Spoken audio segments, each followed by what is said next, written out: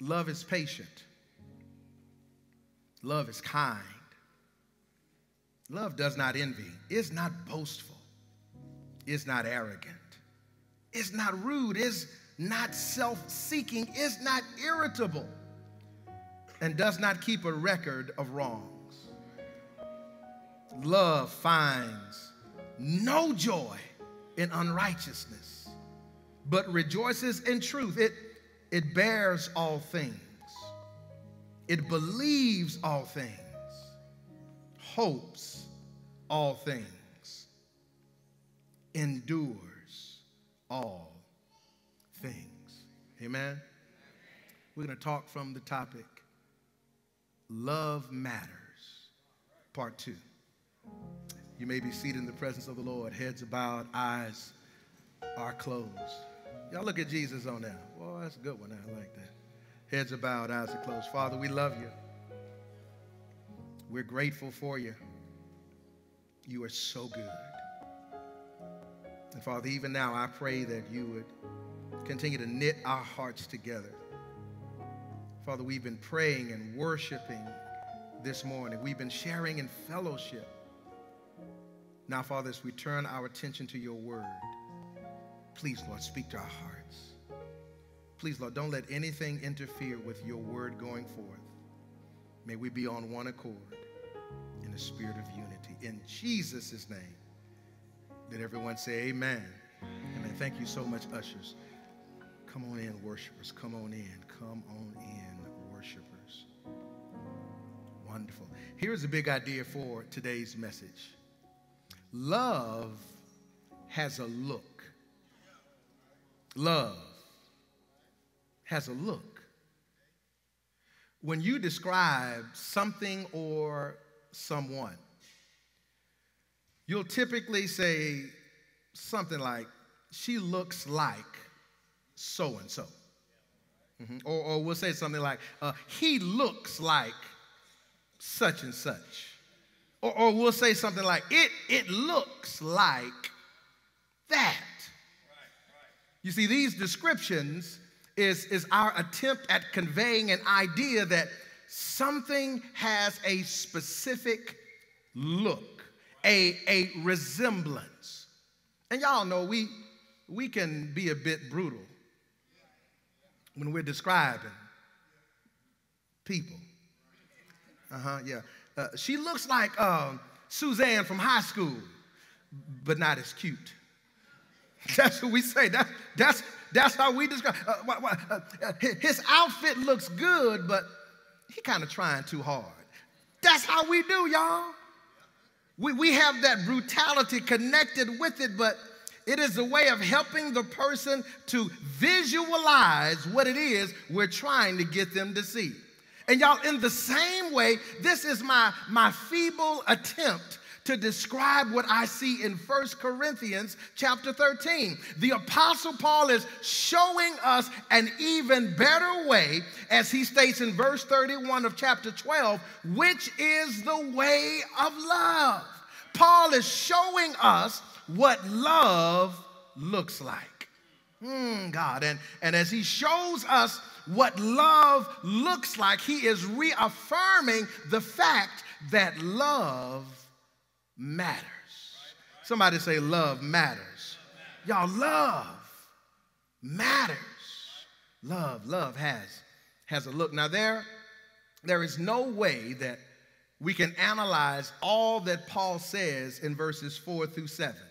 Paul gives a total of 14 statements about love. Half of them are positive, half of them are negative. But there's no way we can unpack all that. So what I want us to do is I want us to zero in on what we can take home on today. Amen. You got to remember, the church at Corinth was struggling. The church at Corinth was struggling with interpersonal relationships. Y'all, relationships were just not good. You have folks in the church suing each other. Just look at me. You had folks in church fighting with each other. accusing each other of all sorts of ungodliness. And the bottom line is they were not loving each other. Now, that's the bottom line. When you peel back all of the drama connected to the church at Corinth, they were simply not loving each other. They figured out a way to push love out and bring the foolishness in.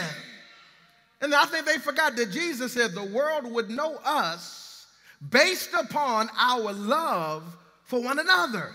So if we're known by our love for one another, what happened at Corinth?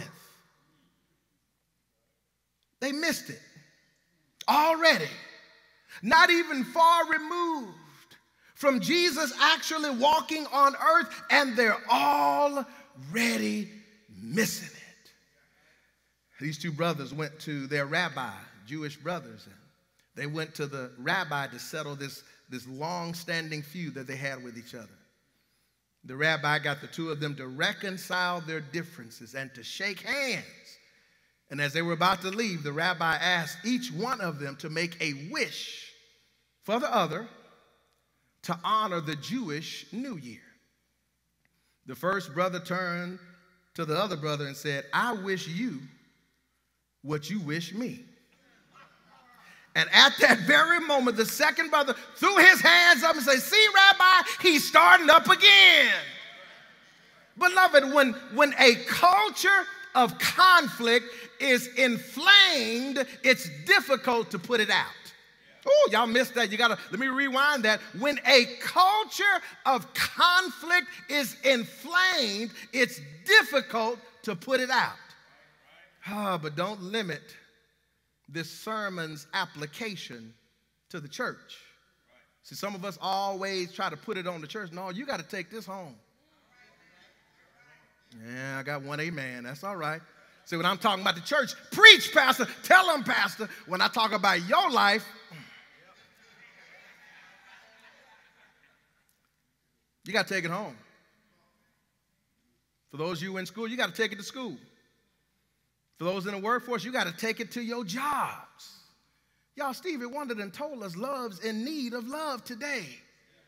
Don't delay. Put yours in right away. Y'all remember that song? That's a good song, y'all. So Paul continues this love chapter with these words. Listen carefully. Love is patient. Love is kind. Amen for the phone. Love is patient. Love is kind.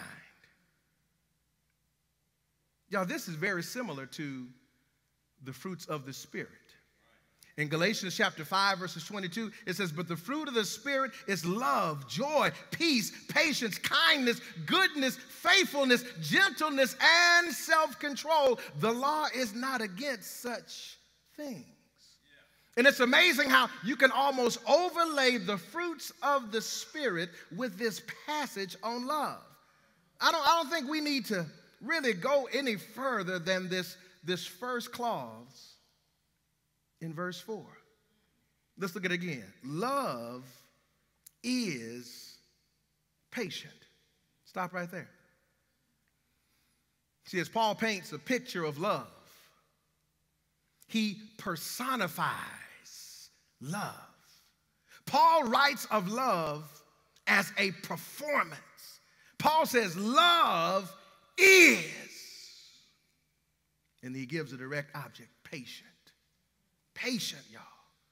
But why patience, Paul? Why are we talking about patience in the context of love? Well, in 1 Corinthians chapter 6, verse 8, Paul says, "Instead, you yourselves do wrong and cheat, and you do this to your brothers and sisters." How is it that we intentionally do harm to each other?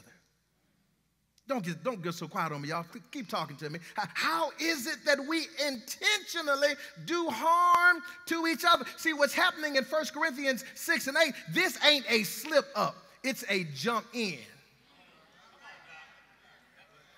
You didn't accidentally do what you did. You intentionally, with malice and intent, did it. So Paul is personifying love as patient in direct response to someone doing you dirty.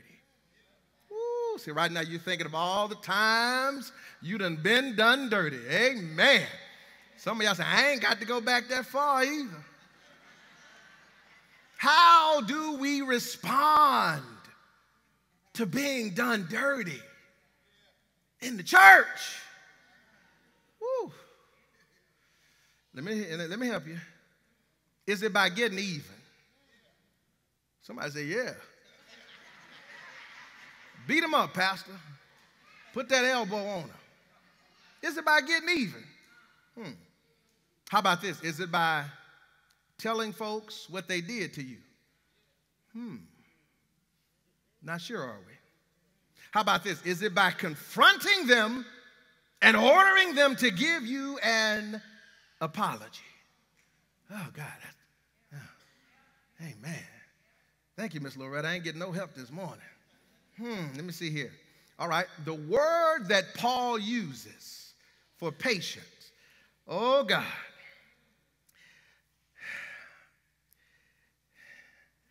is the capacity to be wronged and not retaliate. Thank y'all for coming. God bless you. Good night. Leave your offering on the way out. I know. Thank y'all for logging in to the Greater Life. I'm going to say it again. This is patient defined. The capacity to be wronged, done dirty, and not retaliate. 972-638-9554 is for our street team. Sign up for the street team. If you want to do the phone bank, put a PB.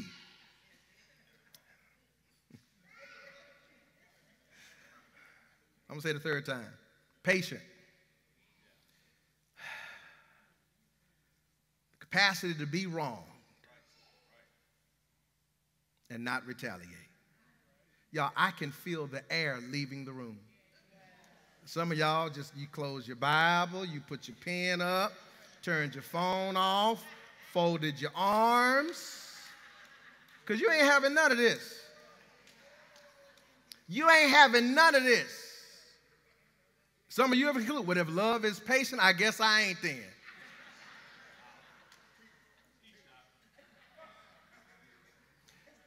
Patient, the capacity to be wrong and not retaliate. Pastor Brown, is this even possible? I mean, just come on, keep it. Come on, is it even plausible? This sounds, Pastor Brown, like some passive-aggressive stuff that makes me a doormat for folks to walk all over me. Come on, that's what as soon as I said it, you said, this makes me out to be a doormat, and I ain't nobody's doormat. Well, let me tell you something. It is not possible in and of yourself. It is not.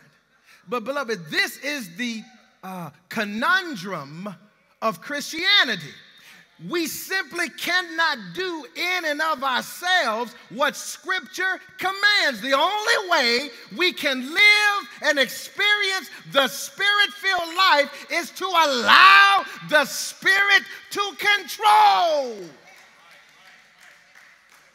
Which means you got to get out of His way and let the Spirit of God lead you. Woo! Ian Bound says what the church needs today is not more machinery or even better machinery, not new organizations or more novel methods, but people whom the Holy Ghost can use, people of prayer, people mighty in prayer. Somebody say the Holy Ghost. Woo! You're trying to do this in and of yourself. That's why you ain't talking to nobody. You ain't got nobody to talk to. Because the way you respond to being mistreated is to mistreat. Somebody's getting delivered right now. Y'all, this love letter series has been tearing me up. We struggle and often fail at living life according to scriptures because we try to live it in our own strength, with our own feeble minds and with our limited willpower, but not from God's Spirit. Romans 8:14 says, for all those led by God's Spirit are God's sons.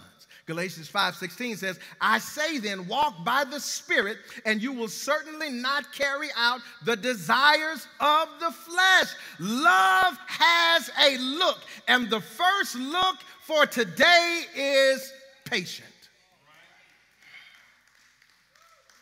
To be wronged, to not retaliate. I'm going to keep saying it till you get it. We all have to make up our minds if we truly trust Scripture. Y'all, Scripture won't let us live any kind of way. I need y'all to hear me. In fact, Scripture instructs us to live counterculture. And that's where we are today. Will you be led by the Spirit, Stephen Brown? Or will you continually quench, grieve the Spirit of God? Will you trust you, or will you trust the Lord? Paul says in chapter 8, now about food sacrificed to idols. We know that we all have knowledge. Knowledge puffs up, but love builds up. If anyone thinks he knows anything, he does not yet know it as he ought to know it. But if anyone loves God, he is known by him. Y'all, this is just a sub point to my first main point. I haven't gotten there yet, but here it is. Here it is. Get ready to scribble this down. Here it is. Don't be puffy. Oh, God. I'm feeling this, Gino. Don't be puffy. Do you know why you keep getting in the trouble you getting in? Because you so smart. You got all the answers. And your knowledge has swole your head so big that the Spirit of God is like, well, you going to do what you're going to do then. And because of the puffiness of your brain, the puffiness of your knowledge, you always right, but you ain't got no relationships. Woo! Help me, somebody. Y'all, when we operate in what we know, we get puffed up. When we operate in what God knows, we build up. God, look at your neighbor and say, don't be puffy. Now, I ain't say P. Diddy. I say puffy.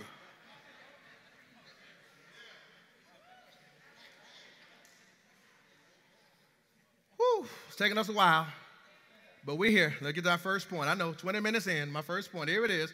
He said, love is patient. Get ready to write. Get ready to write. Here it is. You ready? No more tit for tat. Woo, go on. You can leave now. That's your thing right there. That's you because you the tat right there. That's you, yeah. You're going to have the last word. I don't care what it is. I don't care if y'all texting. Somebody say bye, you say see you later. Somebody get on the phone. I'll talk to, okay, bye-bye, see you later. You last word on everything. But here's the question I want to ask of the text and of our lives. Listen carefully. How many lives have been ruined due to our impatience? The big payback. Retaliating. Winning arguments at all costs. Oh, God, these are the moments when we just had to say something or do something retaliatory. And y'all, quite often relationships have been severed when we offend someone. Watch this. And then they pay us back.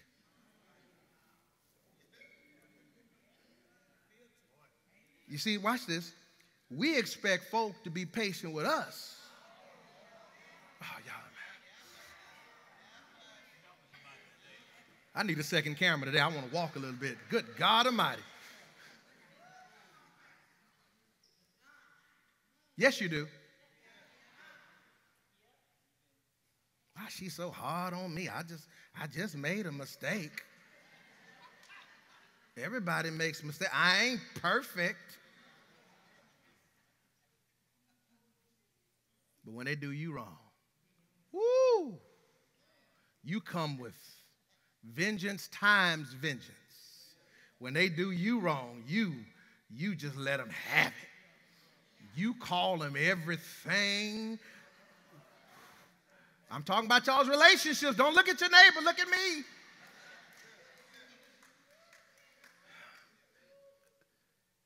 Again, this is an impossible task in our own strength. Many of us can't even comprehend living in such a God-honoring way. We'd rather keep living as we have for the past multiple decades than to even concede that we've been living in contradiction to God's word. See, we begin to justify our behavior. We begin to evaluate our relationships. No, it wasn't me, that was them. That one may have been me, but the other ones, that was them.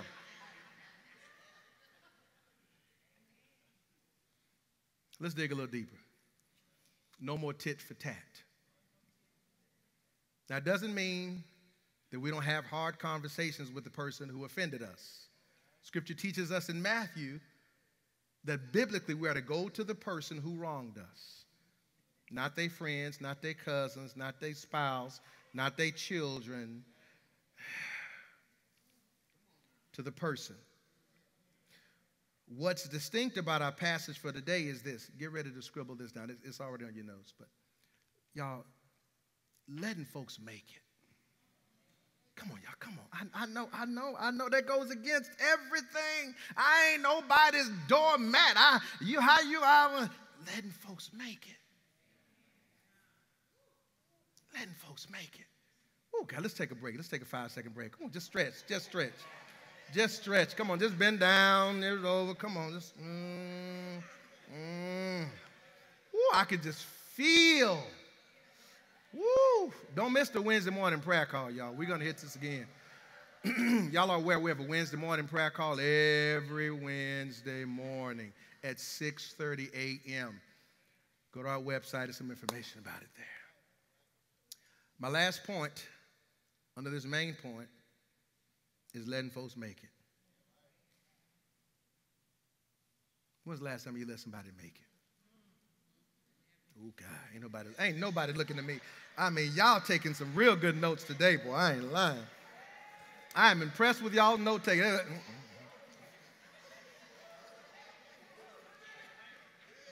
See, here's what I want you to understand, y'all. The Lord never asked us to be the Holy Spirit in other people's lives. You're not the Holy Spirit. You would gain more traction if you talk to God about people rather than talking to people. I got to go. Letting folks make it. This is how we show folks what love looks like. If the person never apologizes or acknowledges their actions, love them anyway. Come on, y'all, come on. I'll take these 1, 2 applause and a hand wave. I'll take it right now. I'll take it. I need a baby crying or something to help me. I'm all alone up here, boy. If the person never acknowledges or apologizes, love them anyway. Some of us got some work that we got to do, starting today. I know. We're going to talk about it at the end, but you got to start today. There is some, right now. There are some calls, some texts, some emails, some faxes you need to send today. towards restoration and repair. A Baptist pastor during the American Revolution, his name was Peter Miller. He lived in, I think it's called Ephrata, Pennsylvania. And he enjoyed a friendship with George Washington. Also in this community lived Michael Whitman, an evil-minded sort who did all he could to oppose and humiliate the pastor. One day, Michael Pittman was arrested for treason and sentenced to die. Peter Miller, the pastor, traveled 70 miles on foot to Philadelphia, Pennsylvania, to plead for the life of this traitor. "No, Peter," said General George Washington, "I cannot grant you the life of your friend." "My friend," exclaimed Peter, the old preacher, "he is the bitterest enemy I've ever had." Washington said, "What? You walk 70 miles to save the life of an enemy?" He said, that puts the matter in a whole different light. I'll grant your pardon and I'll release the prisoner." Peter Miller took Michael Whitman back home, no longer an enemy, but a friend. Do you know why the church has so many conflicts? Because no one wants to display patience.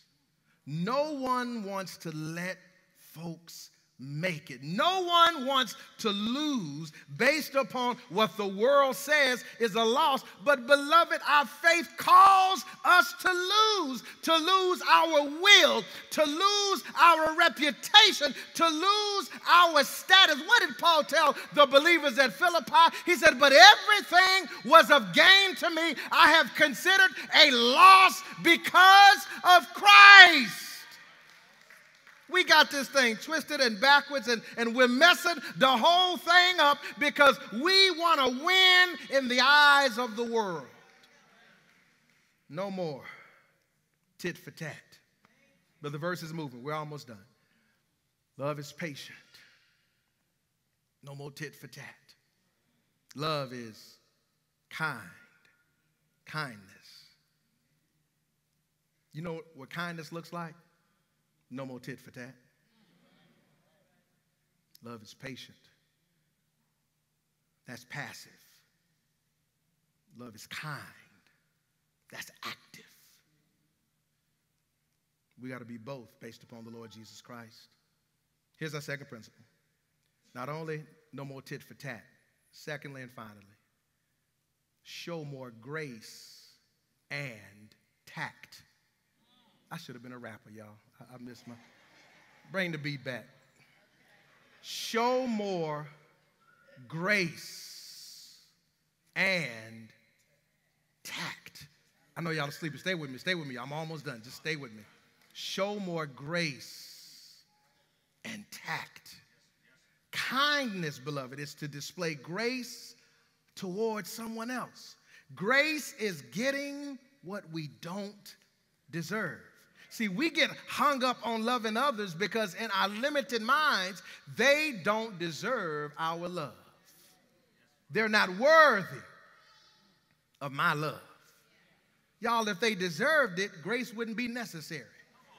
Oh, God. Or have you forgotten what the Lord did for you? But God demonstrated his love for us in that while we were yet sinners, Christ died. Y'all, that's grace.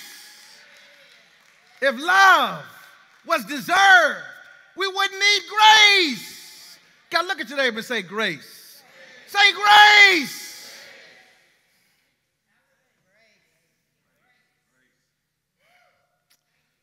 Oh, let me skip that story. Let me keep going. We got to, y'all, I got too much sermon. Beloved, we are recipients of grace for a reason. We have been gifted with grace, not so that we would keep it for ourselves, but so that we would share it with others. I'm challenging you to show more grace and tact. 2 subpoints, I'm going to let you go. Here's number 1. Give to people like you need to be given. I'm trying to help somebody. give to people in the same manner like you need to be given. I'm going to give you the second one so we can go. Secondly, speak to people like you want to hear.